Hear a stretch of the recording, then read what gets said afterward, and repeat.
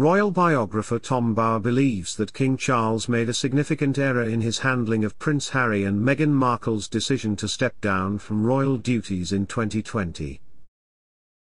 Welcome to Royal Expert. If you're new here, don't forget to subscribe and click the notification bell so you don't miss any news about the British royal family. Bower suggests that the king should have taken swift and decisive action by cutting off the couple immediately. He also believes that Charles should have refused to grant their children the titles of prince and princess and should not have invited Harry to the coronation.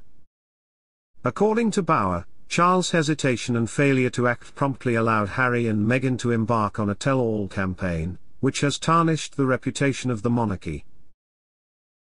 Since leaving their royal roles, Harry and Meghan have relocated to California, and have been involved in various media endeavors. Unfortunately, their activities have largely consisted of making controversial claims about the monarchy, ultimately damaging its centuries-old institution.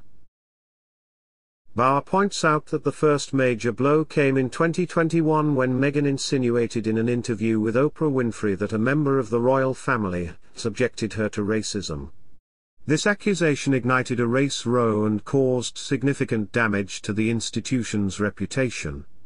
Despite Harry's attempts to backtrack on the allegation in a subsequent interview, the damage had already been done. A YouGov poll conducted shortly after the Oprah interview found that public opinion of Harry had become more negative than positive for the first time, marking a significant decline in his popularity. Similarly, Meghan's popularity also suffered a blow after the interview, with a majority of British respondents holding a negative view of her. The release of their Netflix series, during which they made further claims of racism, only worsened public sentiment towards the couple.